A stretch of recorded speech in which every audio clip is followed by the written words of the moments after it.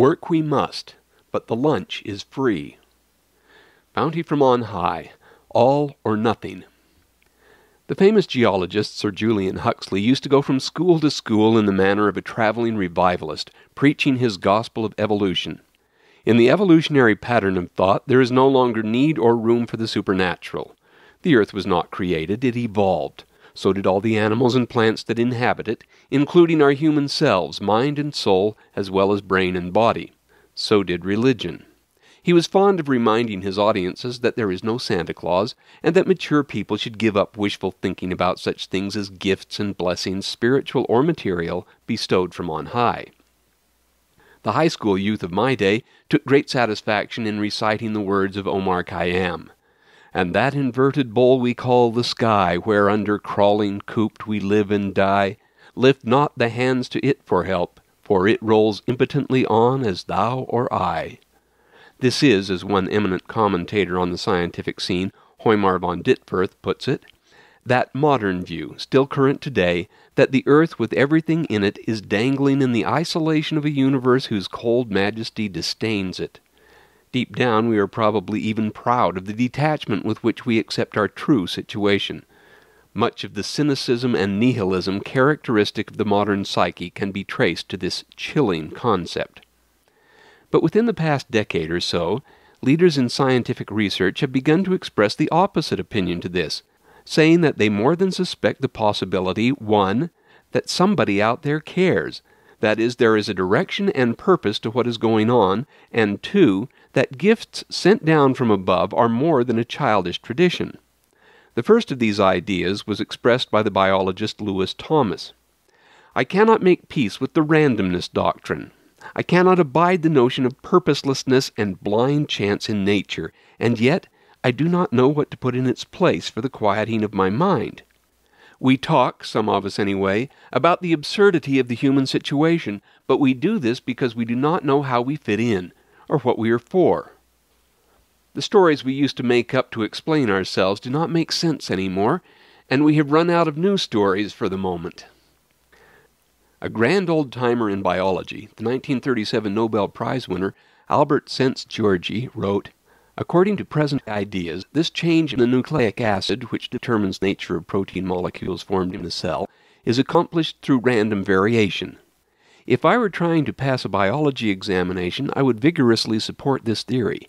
Yet in my mind, I have never been able to accept fully the idea that the adaptation and harmonious building of those complex biological systems, involving simultaneous changes in thousands of genes, are the results of molecular accidents. The probability that all of these genes should have changed together through random variation is practically zero. I have always been seeking some higher organizing principle that is leading the living system towards improvement and adaptation. I know this is biological heresy. For example, I do not think that the extremely complex speech center of the human brain was created by random mutations that happen to improve the chances of survival of individuals. I cannot accept the notion that this capacity arose through random alterations, relying on the survival of the fittest. I believe that some principle must have guided the development toward the kind of speech center that was needed. More surprising is the story now unfolding as various fields of research combine to give us a picture of gifts being showered upon us from on high, the literal reading of the Santa Claus or Kachina myth. Thus Buckminster Fuller says, energies emanating from celestial regions remote from planet Earth are indeed converging and accumulating in planet Earth's biosphere, both as radiation and as matter. We aboard Earth are receiving gratis just the amount of prime energy wealth to regenerate biological life on board. Van Allen belts, the ionosphere, stratosphere, and atmosphere all refractively differentiate the radiation frequencies, separating them into a variety of indirect life-sustaining energy transactions. Vegetation is the prime energy impounder. From stellar radiation, the biologicals are continually multiplying their beautiful cellular, molecular, and atomic structurings that complete the equation. Certainly the Earth is not the center of the universe, writes von Ditfurth, but this crowded Earth is a focal point in the universe, one of perhaps innumerable places in the cosmos where life and consciousness could flourish. What a concentration of mighty forces upon one more or less tiny point. Is it possible that someone does have us in mind? This is the thesis famous astronomer Sir Fred Hoyle pursued. In a talk given at Caltech in November of 1981, he begins with the strange fact that there are distributed in all directions throughout the immensity of space particles whose presence is revealed by the way in which they obscure the galaxies everywhere, making them all look hazy, whence their original designation as nebulas or fuzzy clouds. After almost 20 years of investigation, the inescapable conclusion has been reached that the grains had to be made up largely of organic material. Like the biologists quoted above, Hoyle, too, as he puts it, was constantly plagued by the thought that the number of ways in which even a single enzyme could be wrongly constructed was greater than the number of all the atoms in the universe, and yet these were correctly constructed. So try as I would, I couldn't convince myself that even the whole universe would be sufficient to find life by random processes, by what are called the blind forces of nature. That is where he too balks. By far the simplest way to arrive at the correct sequence of amino acids in the enzymes would be by thought, not random processes. Rather than accept the fantastically small probability of life having arisen through the blind forces of nature, it seemed better to suppose that the origin of life was a deliberate intellectual act. One of the most exciting things about the process, he finds, is that it is still going on, and always has been, and to all purposes always will be. Instead of beginning with a single cell on this one lone planet billions of years ago, life has been brought down to Earth from realms above in massive installments. It was quickly apparent that the facts pointed overwhelmingly against life being of terrestrial origin. Here Hoyle pursues a long line of argument and review of research. For example, because a few comets are breaking up and scattering their contents all the time, the process was not relegated to the remote past. Taking the view, palatable to most ordinary folk, but exceedingly unpalatable to scientists, that there is an enormous intelligence abroad in the universe, it becomes necessary to write blind forces out of astronomy, as Thomas and St. Georgi put it out of biology. As if to counteract these growing heresies, the old Darwinian view is being puffed for all it's worth in half a dozen prestigious TV documentaries in which we are treated to endless footage of creatures ranging from amoebas to giant carnivores, stalking, seizing, and with concentrated deliberation soberly crunching, munching, swallowing, and ingesting other insects, fishes, birds, and mammals. This, we are told again and again, is the real process by which all things were created. Everything is lunching on everything else all the time, and that, children, is what makes us what we are. That is the key to progress.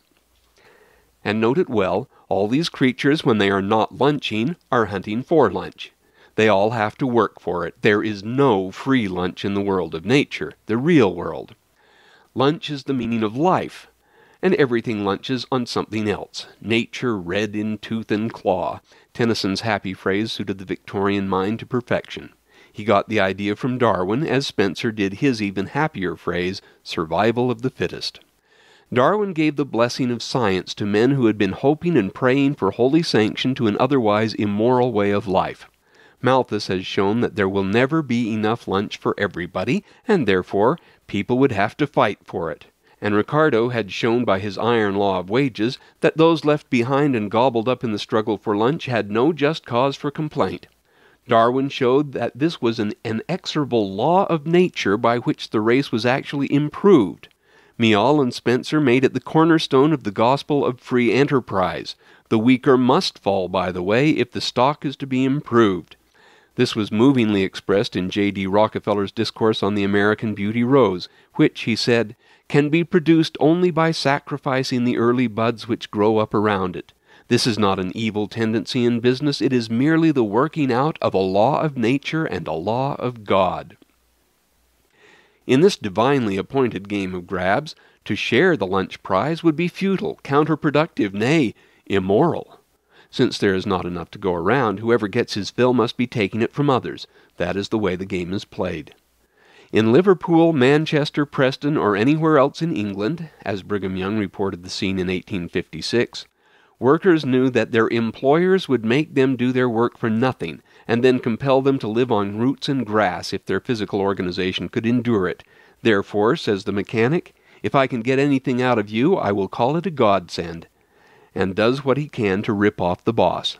If he gets caught, he is punished, yet he is only playing the same game as his employer. 3 years after Brigham made his observation, The Origin of Species appeared, putting the unimpeachable seal of science on the lunch grab as the supreme law of life and progress. And it was expressly to refute that philosophy on which Brigham Young founded Brigham Young University in 1875. We have enough and to spare at present in these mountains of schools where the teachers dare not mention the principles of the gospel to their pupils, but have no hesitancy in introducing into the classroom the theories of Huxley or Darwin or of Miall, and the false political economy which contends against cooperation and the united order. This course I am resolutely and uncompromisingly opposed to. As a beginning in this direction, I have endowed the Brigham Young Academy at Provo, and am now seeking to do the same thing in Salt Lake City. With his usual unfailing insight, President Young saw it was the economic and political rather than the scientific and biological implications of natural selection that were the real danger and most counter to the gospel. The two employers. But what about those goodies that actually descend from the sky according to the new astronomy? They take us back to our Latter-day Saint creation story, in which all the earth's food supply is indeed brought from above, as seeds of all kinds are carried down and planted in a special program of preparing the earth for its great calling. Adam, we have created for you this earth, and have placed in it everything you could possibly need, all finished and ready for use. Help yourself. Of every tree thou mayest freely eat. Was Adam idle and bored, his character undermined by such easy living? Hardly. He went happily about his work of taking good care of the place. He enjoyed frequent conversation with angels, and in the cool of the evening he strolls with the Lord himself. What a vast expansion of mind and spirit that evokes! And to spend one's days with a woman of infinite understanding, whom age could not wither nor custom stale, was enough to fill the days with endless delight. When Adam left the garden, he went right on with his work of cultivating the earth, himself and his numerous posterity engaging in the 3 activities that are recommended as the proper way of life to all who work in the vineyard. Behold, I say unto you that you shall let your time be devoted to 1, studying of the Scriptures, and 2, to preaching and to confirming the church, and 3, to performing your labors on the land. Study, the work of the kingdom, and the cultivating of the soil were Adam's calling for almost a millennium, and he never got bored. Though no longer in paradise, he enjoyed the visitation and instruction of heavenly visitors, who undertook to teach him how he was to return again to his pre-existent splendor with enhanced qualifications and credentials for what lay ahead. To merit such a promotion, he was to be tried and tested while he was here, and for that express purpose Adam had to come to an understanding with another type of visitor, a person of enormous ambition and cunning, who was purposely turned loose in the place to put Adam and Eve to the test. What he tempts them with is lunch. We can put the situation in terms of 2 employers who are competing for the services of the man Adam and his posterity, who are intentionally placed in the middle between them. On the one hand, the devil inviteth and enticeth continually to work for him, while on the other, God inviteth and enticeth continually to work for him. The first employer offers us lunch, and since lunch is something everybody must have, he is in a powerful position to bargain. He explains that this glorious earth is his private estate, that it all belongs to him to the ends thereof. In particular, he owns the mineral rights and the media of exchange, by controlling which he enjoys the willing cooperation of the military, ecclesiastical, and political establishments, and rules with magnificent uproar. He keeps everything under tight control, though, for all the blood and horror. Nobody makes any trouble in his world from the rivers to the ends thereof. Well can he ask Adam, what is it you want? For he claims to be the God of this world, and the Lord himself grants him the title of Prince of this world. All who are not working for him on his estate he charges with trespassing, including even heavenly messengers, whom he accuses of spying out his vast property with an eye to taking over the whole of it. But he is willing to make a deal if they have money. To have merely sufficient for your needs, however, is not what he has in mind. That would be the equivalent of the free lunch, lamely ignoring the endless possibilities for acquiring power and gain that the place offers. This developer has a vision of unlimited sweep and power. You can have anything in this world for money, beginning, of course, with lunch, because money is the only thing that will get you lunch, and since everybody must have lunch, that is the secret of his control. This almost mystical identity of money with lunch we see in the reports of Brigham Young, Heber C. Kimball, and others of their missions in England, where people were literally starving to death in the streets, while many in the city were living in the greatest opulence. The only trouble was that the poor people had to starve because they could get no money, and they could get no money because the factories were closed, and the factories were closed because of an unusually severe winter, an act of God. So there was plainly nothing to be done, and no one to blame. One does not oppose the laws of nature and of God. There is no free lunch. Brother Kimball tells how his family in this fair land lived for weeks on boiled milkweed. They had worked very hard, but still there was no lunch for them because the money they had saved up by their diligent toil was suddenly worthless. It is money alone that gets you lunch. Mere work is not enough. Your prospective employer explains how this is. The money part is necessary to keep things under control. For the Kimballs, lunch was life itself, the bottom line of any economy. What would happen then if lunch was always provided free for them? Would they not lose their most immediate incentive to work, the need for lunch money? And since money, as they tell you in Economics 101, is the power to command goods and services, who would ever do any work again? How can you command somebody to work for you if he doesn't need your lunch? That, the shrewd employer explains, is why he must never cease reminding one and all in his domain that there is no free lunch. It is that great teaching which keeps his establishment going. All I have to do to bring my people into line, he says, is to ask them, if you leave my employ, what will become of you? That scares the daylights out of them, from the man on the dreary assembly line to the chairman of the board. They are all scared stiff. And so, I get things done. So let us go across the road for an interview with the other employer. To our surprise, he answers our first question with an emphatic, "Forget about lunch. Don't even give it a thought. Take no thought of what ye shall eat, or what ye shall drink, or wherewith ye shall be clothed." But what will become of me then, you ask? Not to worry.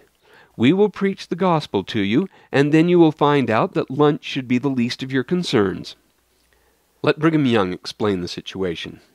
We have been permitted to come here to go to school, to acquire certain knowledge and take a number of tests to prepare us for greater things hereafter. This whole life, in fact, is a state of probation. While we are at school, our generous patron has provided us with all the necessities of living that we will need to carry us through. Imagine, then, that at the end of the first school year, your kind benefactor pays the school a visit. He meets you and asks you how you are doing. Oh, you say, "I am doing very well, thanks to your bounty." Are you studying a lot? Yes, I am making good progress. What subjects are you studying? Oh, I am studying courses in how to get more lunch. You study that all the time? Yes, I thought of studying some other subjects. Indeed, I would love to study them. Some of them are so fascinating. But after all, it's the bread and butter courses that count. This is the real world, you know. There is no free lunch. But my dear boy, I'm providing you with that right now. Yes, for the time being, and I am grateful. But my purpose in life is to get more and better lunches. I want to go right to the top, the executive suite, the Marriott lunch. But that is not the work that I wanted you to do here, says the patron. The question in our minds ought to be, says Brigham Young, what will advance the general interests and increase intelligence in the minds of the people? To do this should be our constant study in preference to how we shall secure that farm or that garden, that is, where the lunch comes from. We cannot worship our God in public meetings or kneel down to pray in our families without the images of earthly possessions rising up in our minds to distract them and make our worship and our prayers unprofitable. Lunch can easily become the one thing that the whole office looks forward to all morning, a distraction, a decoy.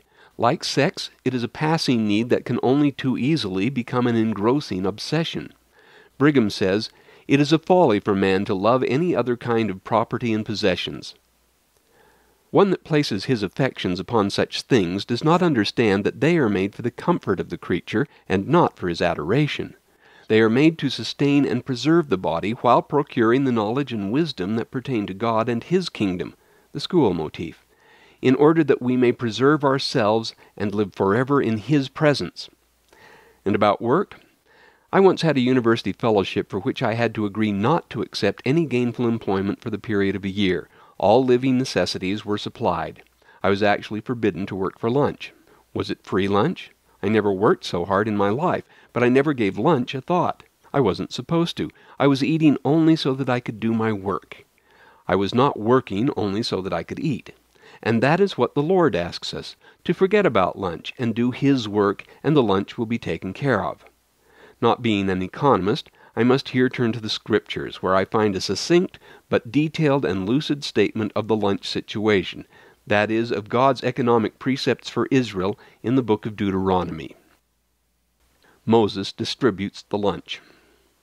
After Moses had led the children of Israel for 40 years, he summed up all the rules and regulations by which they were to live in a great farewell address, which was to be preserved in writing on stone and parchment, and periodically and publicly read to all the people.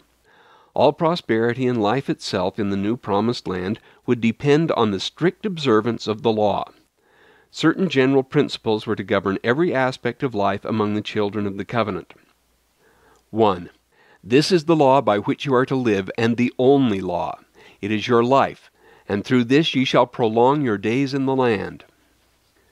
2.